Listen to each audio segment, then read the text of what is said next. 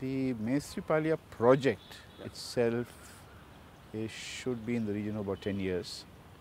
I have been involved in it for maybe about 8 years, maybe 9. So yes, it's a 10-year project, and at the end of 10 years, we are just about at the cusp of getting a lake. We're talking 2015 now, so 2005, 2006 is when the activity started. Right. There was before that activities in some form was there, but I would just say organized activity in terms of trying to get the lake is about 10, 11 years old. 10, 11 years ago. As of today, if you ask me exactly when, I can't even remember it. It's that long. It's that long back, so it's been a long, long time. In my case, it was very simple. It was a handing over the baton kind of a situation where there was a particular group who had fought in courts to get open spaces for Koramangala, and they got a judgment which said that any civic amenity site remaining must be kept as open site, as commons, as space, and it should not be used for anything else. Should be open spaces. So this group said, look, this is a great opportunity now to use this judgment to get back the lake, which was in a quandary kind of a feeling. And that group, which was small, did not have probably the, or they were exhausted probably to carry on the next fight. So they kind of handed over the baton and asked me and my group whether we'd like to take it on. Yes, we said we would take it on. So from there on, we took it on. So we didn't take it from the inception. There was another group which had knowledge of this area, and then they needed somebody a group to start running it more aggressively, and so we took on that role.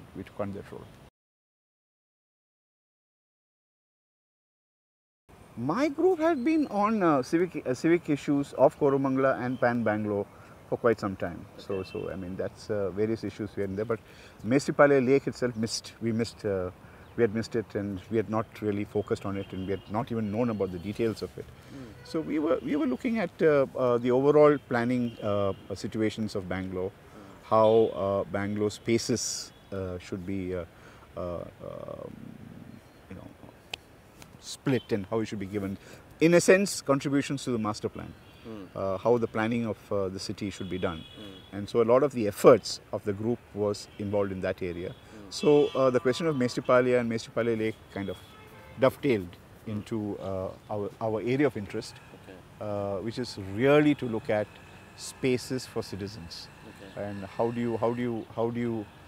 you make a city livable is the overall context or the philosophy or the belief system that we have or we are trying to follow. And so therefore a lake in the center of Koramangala as we are is just it was perfect for our interest. When it was just wasteland, it was just dry. There was no lake of any kind. The embankments were all broken down, and well, there were cattle walking around, and it was like an open field. It was like an open field, and yes, there were people from the village and other people who were using it for walking in and around. That is the physical nature of the land. But behind the physical nature of the land was the the various fights for rights on this land. So essentially, this was a case of real estate. It was not perceived as a lake. Nobody looked at it as a lake. Everyone was looking at it as a piece of prime real estate. So and there were litigations, etc., etc. And so therefore the status of the lake, fortunately, because there were warring groups on that, was just vacant land, is what it was. So we inherited the space, and at the time of we taking up the fight, it was vacant land. The nature of the war was very simple, actually. I mean, it was a particular person who said this land belonged to him in a private capacity, and this person happened to be one of the biggest landowners in Koramangala, the erstwhile Koramangala, where it was there, which was bought over by the government, not just taken over, but bought over by the government to develop the layout called Koramangala, for which he was supposedly ably compensated. So, but his stand was that this particular piece of land was not compensated for, and it was his own area, and this was his lake, and it was his own area.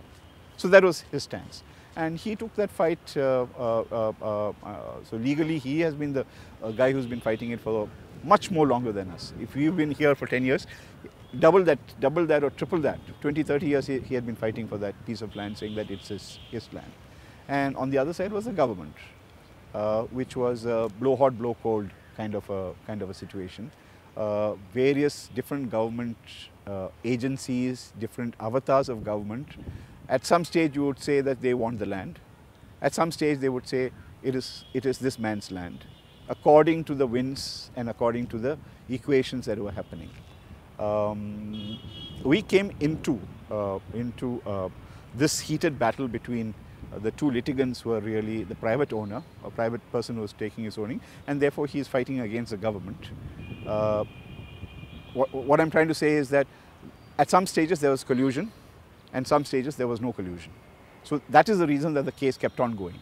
Some cases it was almost colluded and it was totally given to him, and then there would be some disruption somewhere, and then the two parties would take different sides.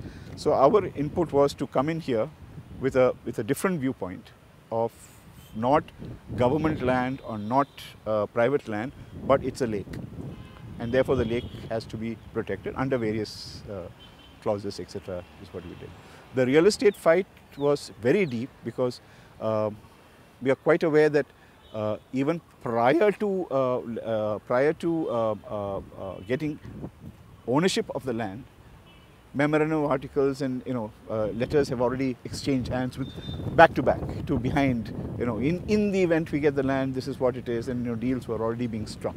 And one of the effects of that was planting some hutments in the center of this land.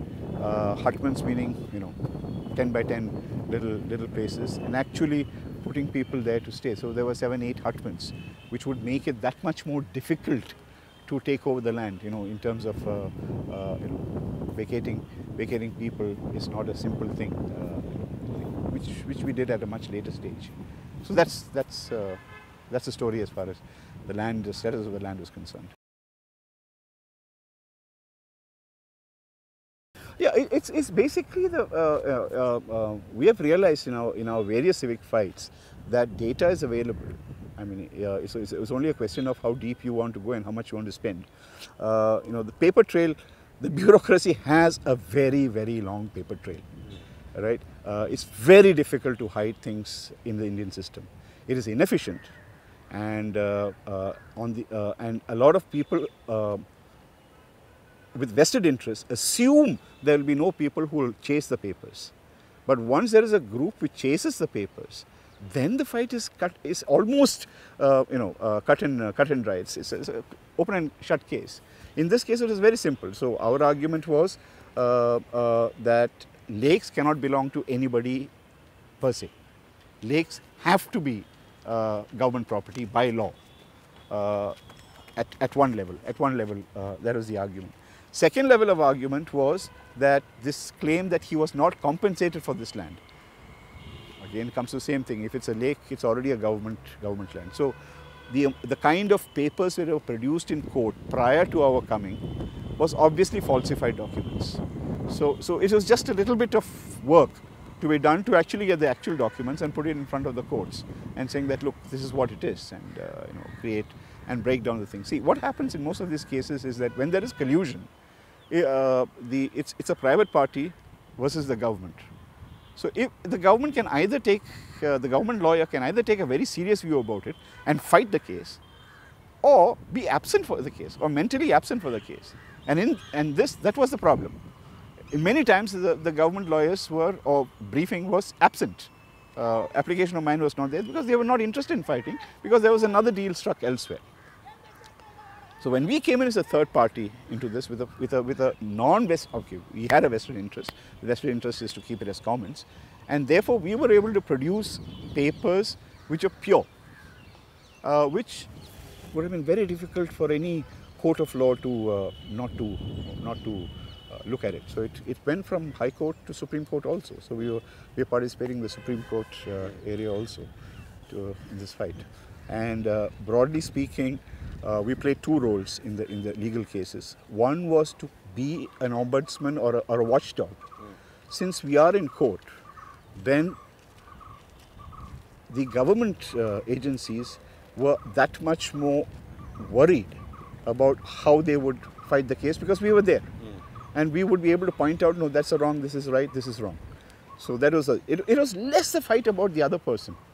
It was more a fight about the government claiming rightfully their land as custodians of the land for citizens. And making them play that role was really the task that was in our hands. The Hutmans was solved much later after the courts decided that it is a lake, that it is government property, that no private person's land is there. So after all that was decided, and then we went into the project mode of actually getting a lake going. Then what we did was actually, there were seven families. So we could have had one of two things, one of two approaches we could have had. By right, they have to be evicted, right? So we could have had a hard view on that area. But what we actually did was go around and collected money, a fair amount of money, so that we could actually replace the people elsewhere, which means that we told each of these 7 families that you find a house, either in the village or elsewhere, and we will pay the deposit of that place to the landlord, not to you. And that is how we had the 7 people moved from that area of their own accord, by talking to them and saying that, look, you're not supposed to be here. So it's an offer that you can't refuse, because if they say we want to be there, then it becomes the axe of getting removed, evicted strongly, and then other political pressures would have come in. But talking sense into them, saying that this is a fight that you cannot win, you cannot stay here. The courts have already decided on the nature of this land. But as a community, there's only 7 people, so we have collected money, and we would like to you to have a good life elsewhere. We did not find them rental accommodation. We told them, you go find yourself a rental accommodation. This is the amount of money that we have available, which is reasonable. And the deposits, I think finally it was a deposit plus 1 month rent or something like that, we will give to the landlord, not to you. All right? Most of them were happy with it. It was very easy, but if we had tried to do that much earlier, it would have been hard. It was done at a time when the legalities of the situation was over, when the when the bulldozers were around the corner. Not physically, but it's quite imminent that the lake work is going to start little by little. So therefore, it became okay. Yes, and I think that's an ongoing thing, and that's I would say it is a failure of myself and a lot of our groups, in the sense that we have never really been able to be that inclusive in terms of carrying them together and being one force. There are obviously different points of view. From the wealthier part of Koramangala, we are looking at it as a lake, environmental area, etc., etc., etc. From the village perspective, they are seeing it as an extension of their village and saying that if my village expands, where will I go? So this is actually, for them also, it was real estate, right? And that is where the governmental issues had happened. Government or government authorities or government bodies or those kind of things had assured the villages of housing in this area, right? So there was typically a unrest in that area. So their biggest thing was that as our families expand, where will we go? We are blocked on all sides. To a certain extent, the arguments that we had to have is that you're not really a village anymore, right? You're now part of the greater Bangalore. You're part of the thing, etc., etc. But I think some rankling is still there. Some rankling will still be there.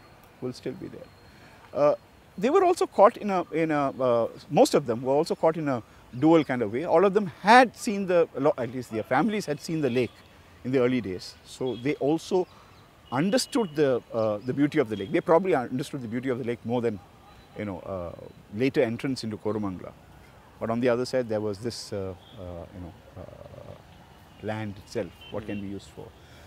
To a certain extent, we are trying to include them in the current project, which is the development of the lake, in terms of making sure that there are spaces for them. Like? Right at the north side of the lake was visualized a tree park. Then we really realized that there were going to be trees all around. While this was a fair amount of open space there, we could have just wooded it, or we could have actually said this is an extension of the village, not for real estate, not for building, but for community centers, for even a health center probably, definitely a gymnasium, outdoor gymnasium kind of an area. So we are trying to do those kind of things. India still does not mix, right? Whatever we have tried, the small group has tried, there is a need, wanting to keep the two groups separate. So if there's an open space for the wealthy, the citizen system kind of says that, well, let's keep this separate, right? Let's keep a different open space for that. And that, when I said that is, there's a failure on our side or my side, that's a failure. That we have not been able to yet to create, saying that open space or commons does not, have caste, creed, or kind of a thing. Society does not believe in that. So in fact, we've had problems with our own society, with our own people in terms of the cattle, right? So when we were making the plans for the thing, we said, look, we need to have some method or some resource for the cattle. Now, cattle, I'm sorry, I'm digressing from that, but these are the more interesting aspect of the lake development. Cattle, technically speaking, cattle is not allowed in the city municipality. So you're not supposed to own cattle in the city. That's one way of looking at it, saying you're not allowed to own cattle. So the cattle there, please check it out, go back to a village or something else. The other thing is to understand that the cattle is there, and in the studies prior to the lake development, we had done, and we found there are quite a number of families in the so-called village who had goats and who had cattle, etc. What do? The cattle was left loose in the open land in the early times. So what are they going to do if this, that, there? So we have sort of created spaces. We have created a tank away from the lake for washing of buffaloes, as and when required. Access to the open spaces, I don't know. That's why I really believe a lake is a very dynamic thing, and our responsibility has to be to get the lake going from a physical nature of it. That means the water must come, there must be the physically safe, etc., etc. How the space develops is society will have to decide how it goes forward. I hope society decides in a equal, what do you call it, in a kind of equal way, where it's not, some people have more rights than the others on the lake.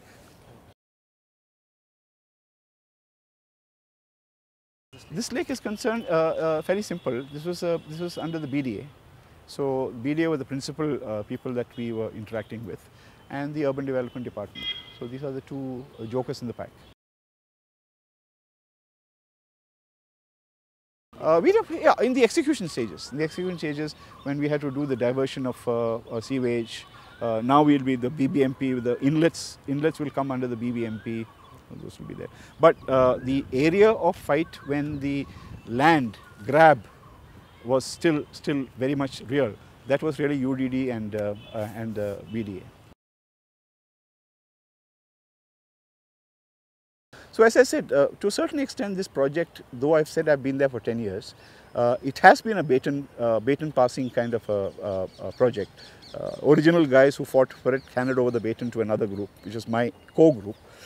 We did entire legal fights, getting the land towards us, etc., etc. Then we said, look, it's time to hand the baton over to the next group, while the original group is still there. I mean, there are representatives of the original group there, but now this group changes. The texture of this group changes to become environmentalists, lake experts, civil guys who can actually define the lake and how do you do the lake. So we had and we borrowed, we imported people from outside of Koramangala like Harini, into our system and said, look, boss, come and tell us what the lake is, etc. Ramesh, another great fighter of lakes, came in. So so many people came in and developed a conceptual framework of what the lake should be. And there the conceptual framework was a single line saying that it is not an artificial lake. I mean, in the sense it's not a swimming pool. It has to be a living lake. It has to be a living lake, and that itself defined some characteristics of it. And then went forward into the physical design of the lake and the spaces.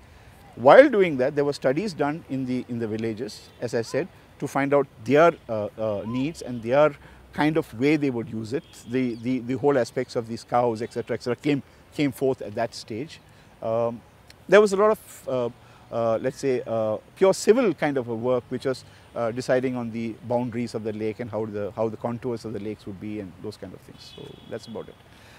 So we restricted that group's activity to a great extent to lake civil work, a few spaces, a few amenities, very, very bare, right? Rather than suddenly saying that we wanted gold-plated, things, lights and lamps and those kind of things. We said we won't keep it there, and those if it happens at a later stage, we will see. But right now the focus is to get the civil contours of the lake in place and start making a living lake.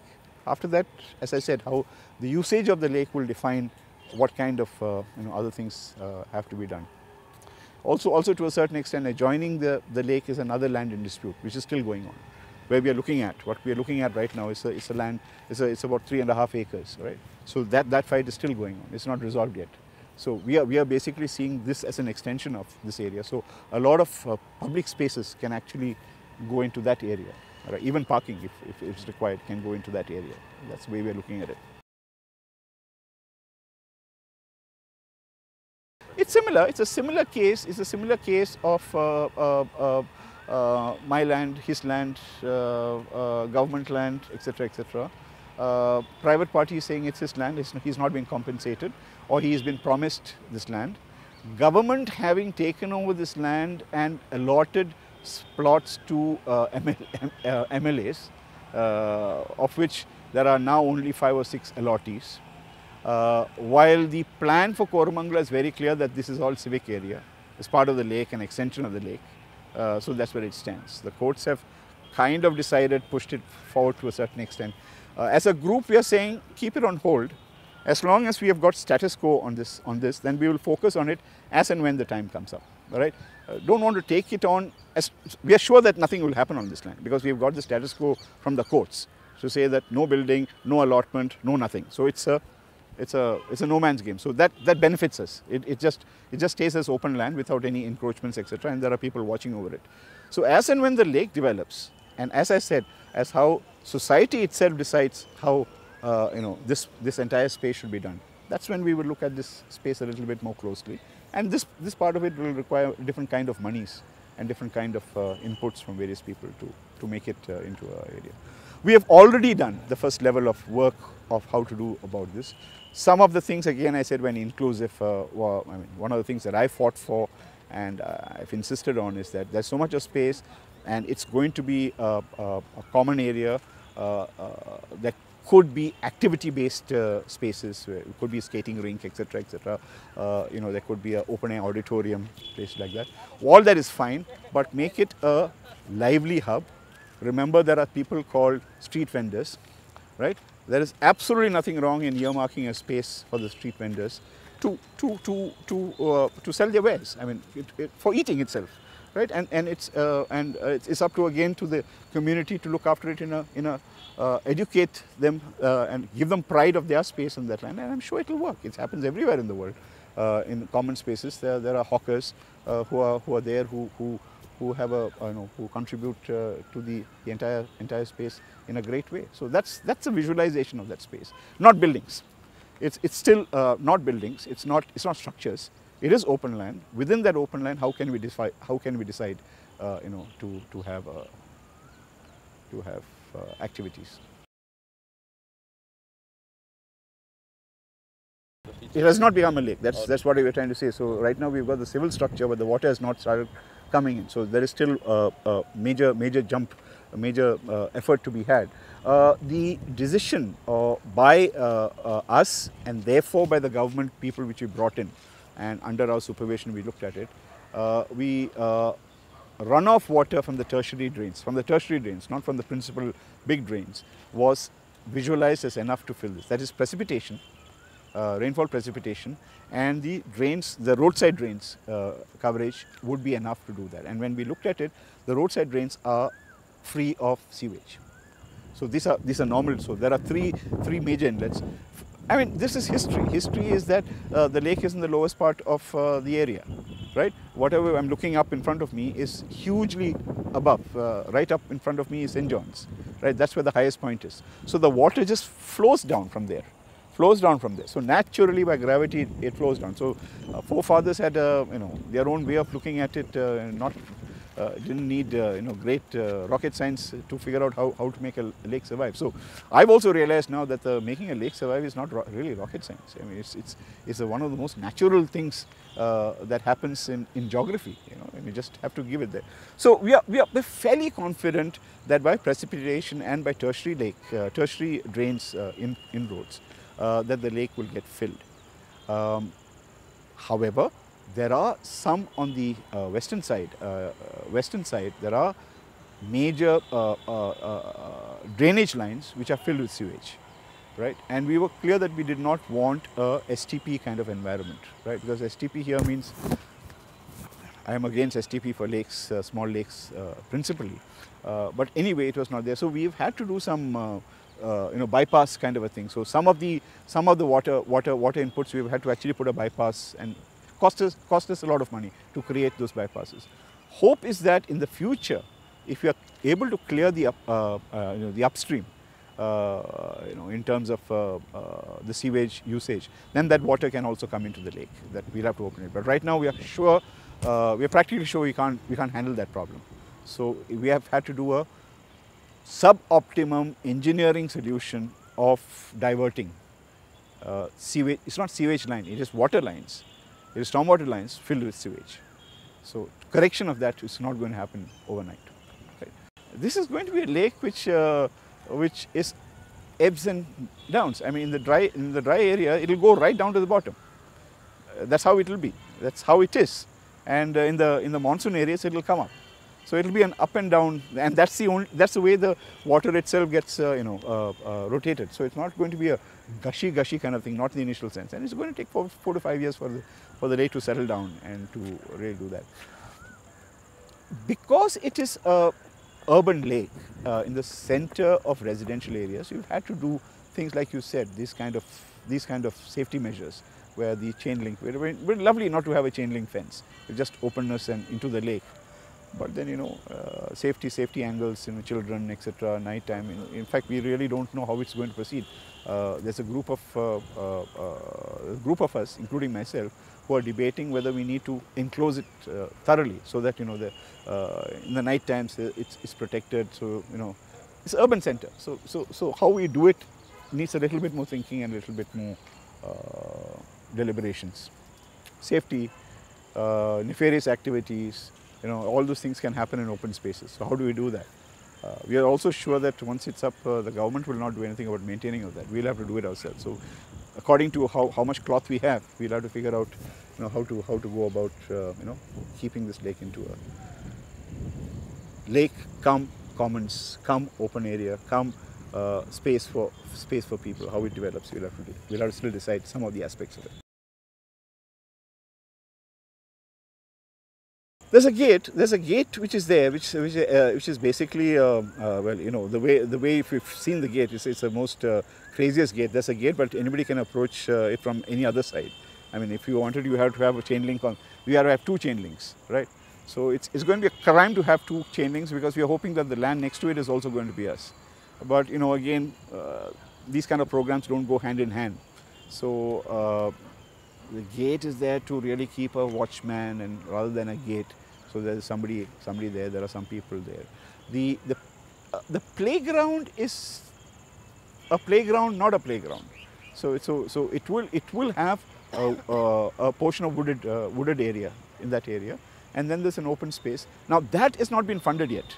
How those periphery things have to be done has not been funded yet. We have got people from the government, the MLAs, etc., coming forward and saying we have got you 8 crores to do the lake. And right now we are sitting on a situation where we've been promised 8 crores, and there's a group of us who are saying, why do 8 crores? Why do we want 8 crores? I mean, if you got 8 crores, why do you want to spend it here? We can make this. We have made this lake in 1.5, 2 crores. Now, as of now, we spend maybe 2.5 crores in the lake. So why do we want 8 crores? I mean, now it's getting to be the ridiculous, where you talk of the luxury element to it, which means lamps and lights and gold-plated benches and those kind of things. We are saying that, look, hang on, let's be realistic about it. I mean, so this is one of the cases where there's a group of us saying we don't want 8 crores. If there's 8 crores, then let's figure out how to use it, where to use it. Let's not use it here. In fact, what I put on the table is that if you've got 8 crores, why don't you put half of that into long-term maintenance? Because the biggest problem in most of the spaces is that there is no money for onward maintenance. There is money at a capital level, a capital expense level. The government loves to give capital outlay money because it's very easy to take money away from there.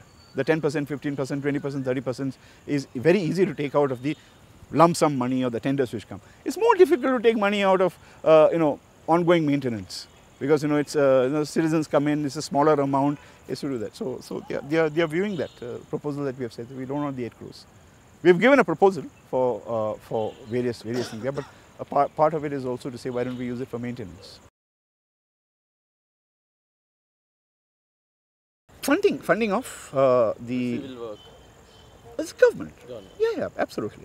And that story was a separate story, because as I said, when the technical team, which we call the technical team, which took over, which had environmental, civil engineers, etc., we came up with everything but short of what we call a detailed project report, a DPR.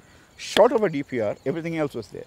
Depths of the lake, the contours of the lake, the structures, the elements were all there on paper. So the government had to convert that into what they call a detailed project report, but for their rates, etc., etc. And we had a 2-year fight on that. After we got the lake, and after we had the vision plans, etc., which was socialized to a larger audience in Koramangala, various groups saying that this is what we planned, this is the concept of the lake, etc., etc. The government, we had to fight with the government for 2 years, because what we estimated as 1.5, 2 crores, the first estimate from their side was 8.5 crores. So we had to go to them and say, well, how the hell have you got 8.5 crores? Please show us. And we created a ruckus. They said, yes, problem. Second time it came to have 7.5 crores. We created more ruckus. But all this took time, right? And then finally the tender was given out for about 1.75. So if we didn't have a watchdog at that stage, or if the baton passing had stopped, and we said, now we have got the land and we have got the thing, and now let the government do the lake, they would have done an 8 crore lake for a 2 crore project. That's what would have happened. So that's the kind of on the ground situations. Various civic groups are conflicted in this area, in the sense that conflicted and let me say tired. You fight for a long period of time, then after that you've got it, there is still another level to go, right?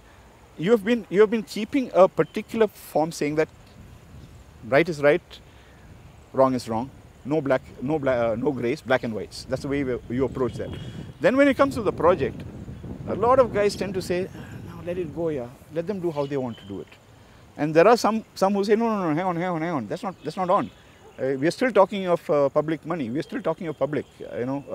Whatever is going to be spent here is your money, my money. So we'll have to look at it.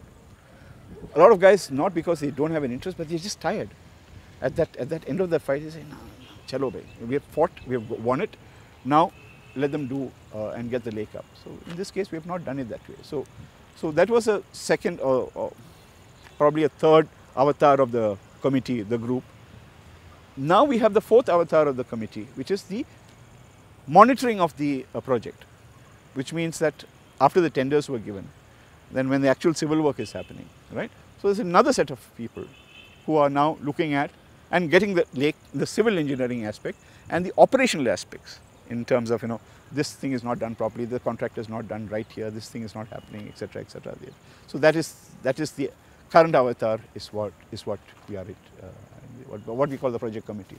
And in the project committee, we wanted it to have a little bit more sanctity, let's put it that way. So we approached both the government, the BDA and our MLA and said, look, we want a recognition for this. Up till now we've been fighting as activist citizens to get it up. That's fine, because that's the only way to work. Now it's gone past that. Now we want to be recognized as a committee. And so you have to bless this committee so that if we come to you with a issue, or we have the rights to come and create a ruckus and bring it up.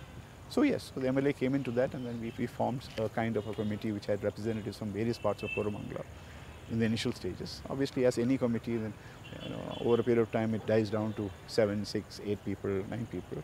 But it's been very successful that way. It's been participatory from that way, and etc. Whether the work went on as planned, whether there was a problem, whether the technical contractor did the right work, that's a separate story by itself. That's a separate story by itself. That's a problem in any civil work that you will take. You will have that problem in terms of bad work or shoddy work, etc., etc. Yeah, the current thing. Start from the beginning. Like the beginning was no interaction with the government. It was when before the baton was handed over. It was a small little group who had an interest, and we were gathering data, getting that. So and asking the government data, but nothing more. When it took the legal frame, then we were in direct opposition, right? I mean, in the sense of direct opposition and direct with. As I told you, there was a off and on kind of a thing of the government, and so there were some parts of the government which wanted to make it a lake, some parts of the government didn't want to make it a lake. So we were not very popular at that stage, obviously. I mean, and we had to keep that independent view on it. That group went on for some time. Then became a technical committee, which was really fairly opaque to the government, except when we finished the entire thing. Then we went into the government and said, this is our plan, now convert it. Now we became confrontationalists again, because that's when they came up with the 8 crores and 6 crores, etc., etc. So it was confrontational, but by and large a little bit more smoother.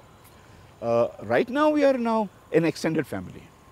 Now it's developed into a level where saying that the committee is an extension of the decision-making bodies of the government, and we are part of that, and so that we will work with that, etc., etc. The only thing important in each of the committees is that there must be 1 or 2 wild cards within the committee, which have the wild nature, so that when it gets out of control, you still have to do the shouting and do that. But yeah, you're right. There was different phases. Legal costs, which was the principal cost. That's the only cost for the group. Yeah, that's the only cost which is of any documented, right? We would have paid legal costs in the region of 2.5 lakhs, maybe 3 lakhs, roughly around that much. That is the only expenditure that we have recorded. The rest of the expenditures are basically individuals who are working on the thing. So if you ask me what is my petrol cost over 11 years, it will probably run to a lot. But none of us have kept account of that. So there's been no dipping into any of the funds or a claim on any of the funds on anything else other than the legal cost, which is money in and money out, check payment out. So, but you are right. If it was looked at as an organization, and you are looking at it, the cost is phenomenal. I mean, in terms of time and in terms of effort, in terms of just petrol running around, it's fairly phenomenal. Just take at any point in time 6 to 7 active members, right? 11 years is quite a bit.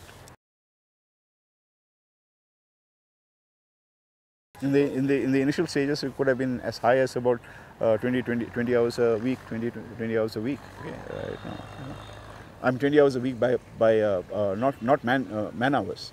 I'm saying man hours would be 100 probably, in the initial stages, and court cases and all that. I don't know. I mean, I can't even fathom to guess that.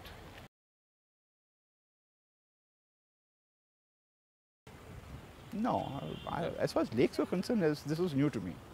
I took on lakes, as I said. I don't know a damn thing about lakes. No, we had no idea about Kaikondali. We were fairly insular at that stage. You're talking 11 years ago. 11 years ago, civic activism in Bangalore was far and distributed, and the meeting of minds of various groups had not happened. It's only now in this avatar you're seeing names around, and guys waving their hands and saying, forget the Leo Saldanas of the world. They've been there forever. They've been fighting in Harinis, etc. Been fighting. They are at a different level. They've been fighting at a different level. But most of the smaller groups, etc., have only now kind of understood there are various people living around. So it was 11, 12 years ago. There was hardly any kind of pan-Bangalore kind of knowledge on that. But my entry into civic activism was really the master plan 2015, the current master plan, which really came out in 2005, where when the draft master plan came out, and that is how I came into this space, and found interest in the area of urban spaces, urban planning. Not urban planning per se, but the spaces. How does a space look like? What's the distribution? What's the geographical distribution of a space? How is I'm saying that I'm not so interested personally. I'm not so interested in traffic movements or building structures, and I'm not interested in that. But spaces, yes. At one stage, there was about 50, 60 people. Or let me put it this way, the outreach program would have touched maybe 200, 300, 400 people from different parts of things. So it went out to various places and looked at socializing the concept to various places. But at no point in time would there have been a working group of more than a dozen. There would not have been more than a dozen working on the project. Never. We had a severe problem. On the inclusion issue. The inclusion issue of the village and how they're integrated. It is resolved by itself, but there was differences. There were differences up to, as I said, cattle, buffalo. We should not have buffalo. We should ban buffaloes. That inclusive nature of it was a little difficult. There was in the initial stages a little bit of a very bad time of this lake should be looked after by the people around the lake, not others. So this there was almost a what do you call it, fiefdom kind of an area. Say the people who live around the lake should decide what it is. So we had to gravitate that in a different way, saying that of course you can decide, but that doesn't mean somebody else who stays 2 kilometers away also can't decide. It's an open space. So that was one gravitation. Decision making in the absence of hardcore technical expertise within the group is a challenge by itself, right? So there would be 3-4 different. One of the challenges we had was there will be 3-4 guys who in the committee would say, I was a civil engineer and such a thing. This is how we do it. And the guy says, I've done 15 lakes myself. This is how we do it. So there's no natural leader. There's no natural leader who says that. So the resolution of some of the technical issues were a little difficult in the execution stage, not in the conceptualization stage. Conceptualization stage we were able to handle it pretty easily because it was mostly run by environmentalists. So the principle was environmental friendly, etc., not the cement and mortar, that kind of a lake, but natural, as close to natural lake as possible was the brief given. So that developed from there. But the technical nature, we had some other problems. Other than that is the it's a perennial issue of there will be some hotheads in the group who are impatient and say, look, if the government is not doing it or the engineer is not doing it, let's go and kick him, right? And there'd be another group which says, no, that's not the way to do it. We'll go talk to him, we'll do that. So that just, approaches are very different. There are some who had enough and saying we've fought enough, and this is, there's no point in talking, draw the line somewhere. While others who are newer into the game in terms of working in the civic spaces still have hopes on, soft talking and etc. etc. I hope that works. Yeah. So in a case like this, technically speaking, this is the wetland. All of 10 meters, not 10 meters, but 15 feet is what the wetland is. So we have designed it that way, rather than making it a what we call a water straight into it. So there is a natural aeration process before it goes in here. At this level, at this kind of a lake, where the high level itself is not going to be more than 8 feet, at the best it's not going to be more than 8 feet, it's good enough probably, and that's what we are saying. But then when we look at a large lake, where the survival of the lake is dependent on aeration, because the output into that lake is the entire system of Bangalore. That means that the lakes and the sewage and the whether treated or untreated, that's the kind of thing. Bengaluru, for instance, the fight we are doing now is in Bengaluru, right? That is the largest lake of Bangalore. It is the end point of 3 valleys. That means it drains, the sewage, the treated, untreated sewage ends up there. Now, how can you have a concept which says that 100 feet is enough of no build? The concept of wetland has to come in here, as traditionally looked at wetland. So I think there are lakes of a particular size which require a wetland, as you would find wetlands in, let's say, a rural area. And one has to understand that Bengaluru or something like that is a rural area. It functions as a rural area. The lake functions in a rural environment. That's how it is. This is a very different kind of a lake. You have to devise a more compact nature to it and find out how else, which is why we are saying that we have to divert sewage away from it, so that we get only relatively clean water, and then small aeration is what you will do. We hope that works. So the question of identifying wetlands, or what is wetlands and how to do that, is I don't think the authorities are very clear about it. So I think that's the next big fight that we have. There are only few areas in Bangalore which can account for as large wetlands. So those need to be protected, because if those are not protected, and invariably those larger wetlands are next to the larger lakes. Now, if those wetlands goes, it means the larger lakes goes. If the larger lake goes, as of now, then the network of lakes are dying. If the larger lake goes, that's the end of it. There is no output. There's no final destination for the rain, for the water, etc. Then there is severe issues. So the fight for wetlands is also synonymous for the fight of survival of Bangalore. And it's at least that's the way I see it. That's the way a lot of environmentalists and a lot of civic activist people see it. That is not how the way government or builders, the building lobby sees it. So there it is. No, we have been extremely insular in that regard. This group decided that, look, our issues are very, very different from some of the issues which are being fought by the other lakes. So we are not even part of the NAPSIS group and the other Pan Bangalore. I think we know the people, we exchange ideas, etc., and all those things. But we were never part of that, because our fight is a very, very different fight. There is still a high real estate legal issue. Until the legal real estate issue is sorted out, we don't have a lake. Here, we did not have a lake. We had to sort it out.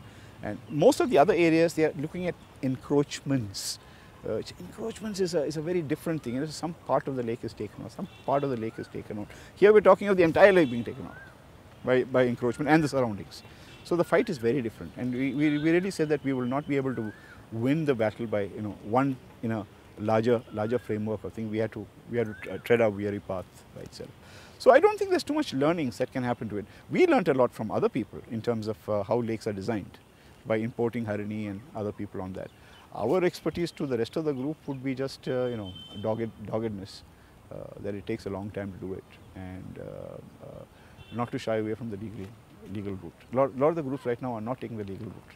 They are not taking the legal route. I'm not talking of Leo. Leo's got a PIL on lakes. Yeah. He's got a PIL on lakes. But most of the other groups are taking lakes on as a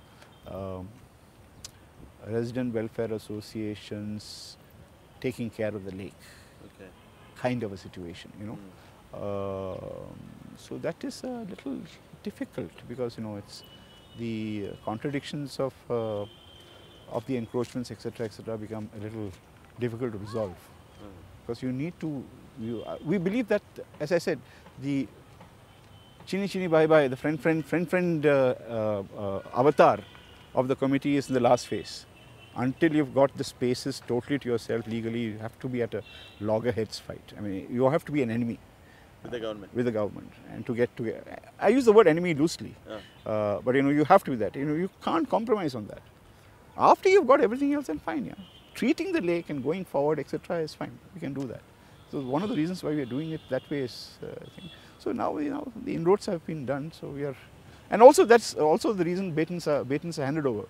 Because it's very difficult for me now to be, the most friendliest person with the government, which I've been fighting for the last 10 years. So somebody else who's a lot more familiar and a lot more friendly with the government, so they should lead the fight from, in the new avatar of friend, kind of avatar. Okay. We also know how to play games, so that's what it is. No, not at all. My biggest personal grouse, personal challenge, personal thing is that none of the things that we are doing are scalable. Nothing that we are doing is scalable, right? It's a project for a project's sake. Even in a master plan, if we input the master plan and we do something in master plan, how it's executed becomes something else. So if we do this lake, it does not mean that next to it there is another real estate land, right, which is supposed to be commons. It will naturally come into open spaces. It will be a separate fight by itself. Right? None of this is scalable. None of the activity is scalable because that scalability is somewhere else. That problem is somewhere else. That problem is in the decision-making process, is in the participatory governance structures. How that is done. So there is, of course, some of us who are working on that in a separate route. That's the only thing. Your specific question: 4, 5, 6, 7, 8 different projects have yielded results in that project. It has not, except and given familiarity to us in terms of the decision-making structure, and given familiarity of us to the person across the table, says, oh, these guys have come, so let's be a little careful. That's about it. But has it changed the outlook of decision-making or how they look at it? No. Not at all. Interesting. No, I think that's a 20-year program. That's a 20, 30-year program. No, I don't think so. I really don't think so. I'm saying it's all the systemic changes are fights from the bottom done. There's nothing which is happening, and therefore the decision-making process itself is already taken care of these kind of issues. The fight for space for citizens' participation is still a fight. If people are starting from there, for everything they're starting from there, no? Why haven't you talked to us? The one thing that you would believe that all this activism would do is that the political, bureaucratic system would say, we have a plan for this space. Let's go talk to the people. That is the systemic change you want before they come. They still don't do that. They still make their plan behind the corridors, and then at a later stage, somebody knows about it, and then somebody steps up and says, now, let's go fight it. That's how it happens. It's still happening that way. Whether it's a metro, whether it's a road, whether it's whether it's an underpass, whether it's a flyover, whether it's a lake, whether it's a master plan, whether it's a sewage system, whether it's anything. No, of course it is. Yeah, we've seen the world, no. Commons, I mean, that's where people live, yeah. People don't live in the homes. People live in the commons. That's where interaction happens. This is urban. And urban, as you go forward, you do not know your neighbor. You will know the person in the park. You will not know your neighbor. Because he's got a life, I've got a life. We've got walls separating us. It is only in open spaces that you meet people. And the commonalities start doing the vibrancy. Commons is not about, it's of course about environment and green and health and fauna and birds and things like that, but it's for humans. It's the interactive process of the social phenomenon, right? That's where people live, that's where people interact.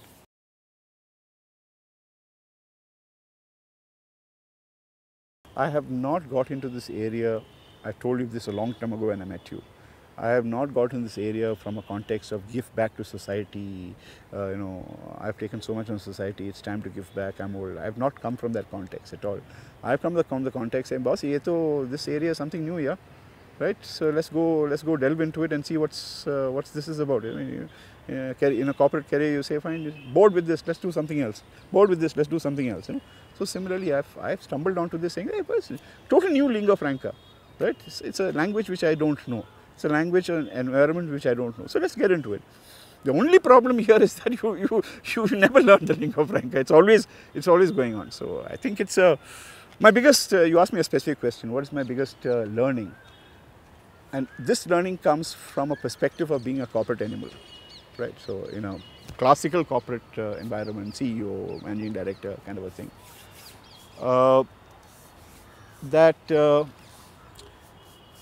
It is actually very difficult for a corporate animal to participate in civic matters, because in a corporate world, there's nothing called democracy.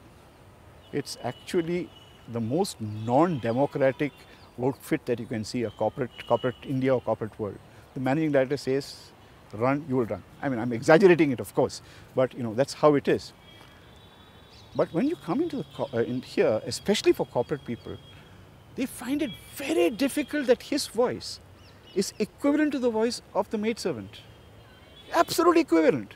There's no difference in terms of weightage. And that is a big thing. So it's taken me some time to understand this that whatever my educational background, whatever my this, whatever my that, whatever my knowledge, when it really comes down to the process of what is wanted, what should be done, etc., my voice is as equivalent to somebody who I would call, inverted commas, socially inferior, intellectually inferior, educationally challenged, whatever else you want to call it. It's like that, it's same. So it takes a lot of humility. It takes a hell of a lot of humility to understand that concept, and not too many people can do that.